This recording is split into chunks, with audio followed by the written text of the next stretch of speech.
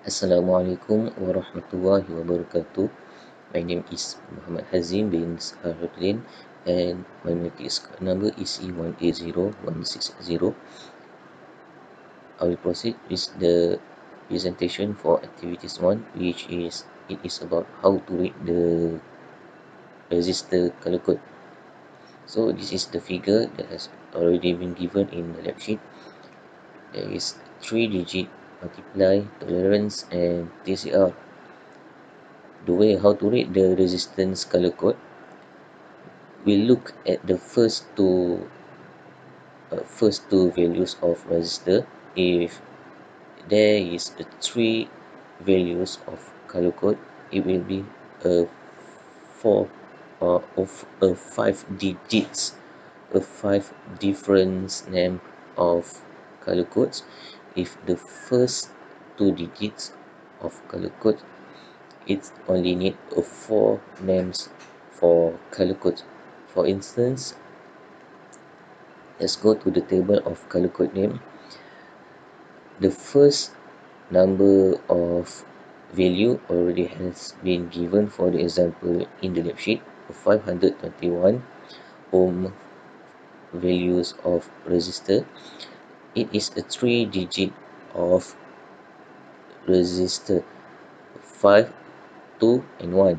The 5 is referred to green, 2 is referred to red, and 1 is referred to brown, green, red, brown. And the black is the multiply by 1 because of 521 ohm only. And the tolerance here in the lab sheet is shown as brown, but I look at Google, I made some research and explore about tolerance. In Google, mostly they use starting from brown, 1% of tolerance and 2% of tolerance is on red name. So let's go to 3.21 kilo ohm. There is a 3-digit for the first digit of ohm. 3 is referred to orange, 2 is referred to red, and 1 is referred to brown, but difference with the multiply because of it is in kilo, or we know it as 1,000. It is put as brown because of we already have the 3 to 1 and multiply by 10, and if we got 3,210. But in this table, we know we can use unit kilo to short the values from 3,210. We can put it as 3.21k. Then let's go to 82k. For instance, this is only 2 digits for resistance value. 8 is referred to gray, 2 is referred to red, and orange is referred to multiply, and gold is referred to tolerance. Why this is 4 and this one is 5? Because of we look at the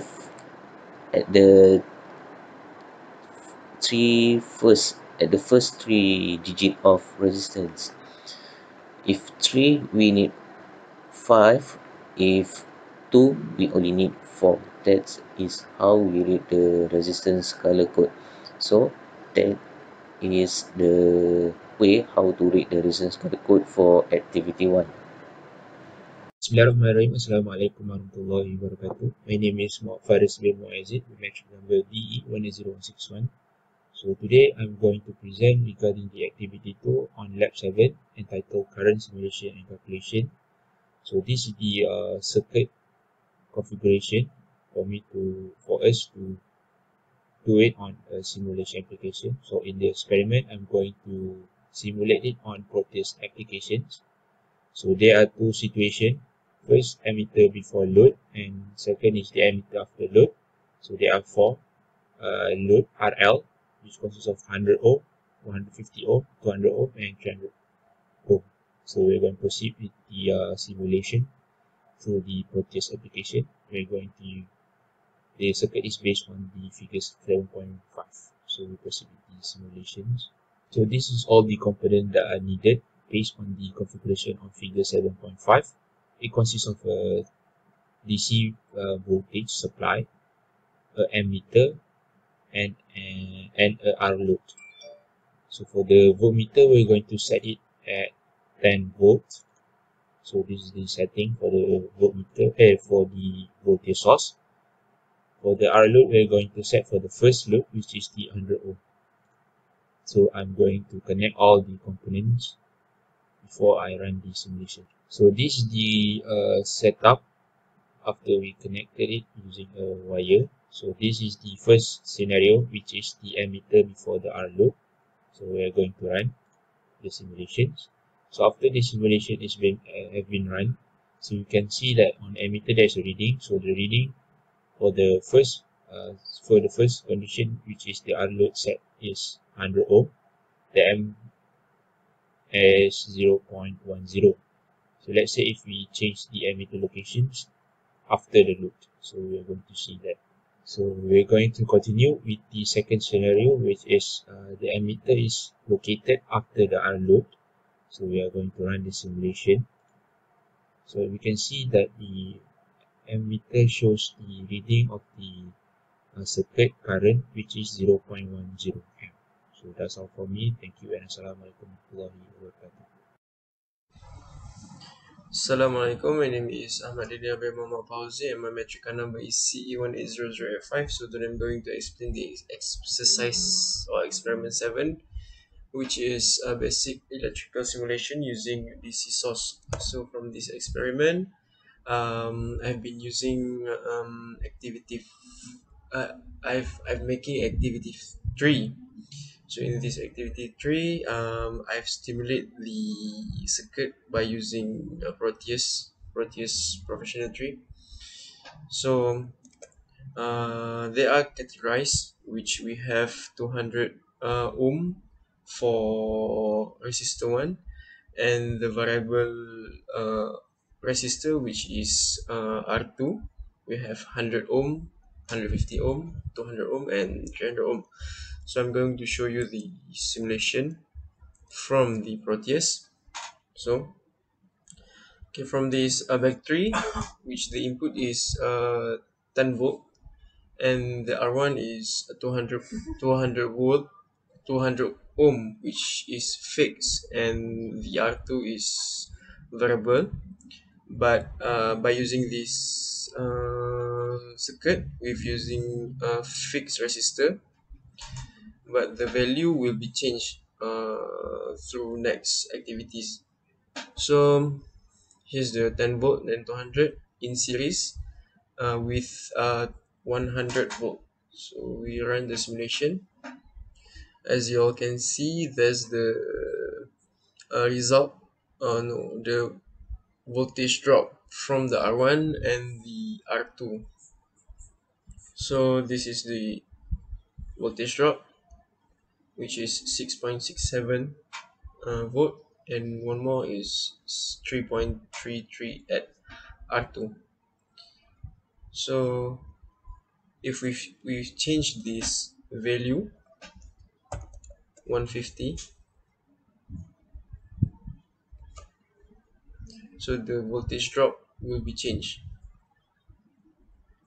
Then next we change for 200 ohm. Okay, and next is for 300 ohm.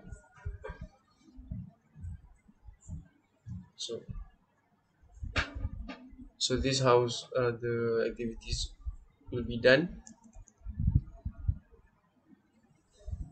All right, from the calculation, so I've calculated value for the 100 ohm R2, 150 ohm R2, 200 ohm R2, and 300 ohm R2. So the value is this one. So you can see it's similar to the simulated value with the calculated value. So that is all from me. Thank you. Assalamualaikum warahmatullahi wabarakatuh. My name is Muhammad Aiman bin Fazil. So today I will present to you about my part, which is activity 4 for lab 7. So for lab 7, which is for activity 4 in lab 7, which is voltage and current simulation and calculation. So as you can see at this slide, so as figure 2.1, the D4 circuit arrangement based on lab sheet. So U1, U2 and U3 and U4. So these are voltage across resistor that I need to find by using voltage software. So I1, I2, I3 is current at this circuit. I need to simulate and calculate using voltage. So we see at the voltage. So this the circuit arrangement that I do in voltage. So I will run. So as you can see, after I run, this the result for this circuit. So for U1 is 64.7. This I1 0.03. For I2 is 23.5 milliampere, and U2 is 3.53 volt. So for I3 is 8.82 milliampere, and this for U3 and U4, which is 0.88 volt and 2.65 volt. So these are based on the simulation. So after that, I recorded and observed the value and put it at the table. So basically see the table. So this the result for the simulated value of volt and ampere. So after that, I made the calculation from the circuit. So after that, first of all, I will find out the R total for the resistor, the load of the circuit. So so that I can find I1 by using VIR formula, V1, V2, I2, I3. So these are using V equal IR. So these are all the calculation for my part. So I think that's all from me. Thank you. Assalamualaikum. My name is Muhammad Afiq. So today I want to discuss for the activities have we done. So for the first activity is about to identify the color code. So in the lab sheet there is a 5 value of ohm. So we need to identify what is the color by referring the value of ohm at the table. And after that, for the next activities, we start using the practice software to allow to simulate for this 4 experiment. So in for the 3 experiment, which is activity 2, 3 and 4, there is to measure the current and the voltage by using the ammeter and the voltage meter.